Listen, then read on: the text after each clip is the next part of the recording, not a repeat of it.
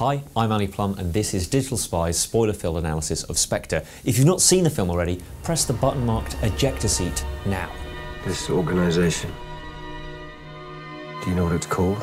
Its name is Spectre. Still with us? Good, because here's what went right and what went wrong with James Bond's 24th official big screen adventure.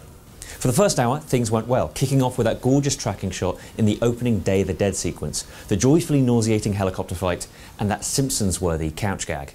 Franz Oberhauser's introduction is beautifully shot and delightfully menacing, the snowtop plane and car chase delightfully bonkers. A great gag here, a so-so gag there, a car chase involving a fiery exhaust. So far, so very good Bond, if you're willing to overlook 007 having sex with the widow of a man he's just murdered, kissing her like a parrot eating seeds. James Bond. But after Mr. Hinks is dispatched, and perhaps even during l'Américain hotel scene, things get a bit muddled. Oberhauser goes from quiet creep to generic Christoph Waltz 3.0, all chatty and silly, cuckoo, cuckoo, etc. And suddenly you get 4 moments on the trot where if you're watching this with your dad on a Sunday afternoon, you'd probably do a tea round. The torture sequence is, well, tortured, and the family backstories are confusing and rushed, with the dodgy old Photoshop not helping. Swan and Bond's love story, meanwhile, is utterly unbelievable, made more so by the regular reminders of a better romance with Vesper Lynd in Casino Royale. The final hour is too introspective generally, or should that be introspective? Coming back to London, reusing the MI6 building, photocopying old mugshots from past characters. Even Quantum's Mr. Green gets a look in, if you remember him. Worst of all, the Blofeld reveal is as badly fumbled as Khan's was in Star Trek Into Darkness.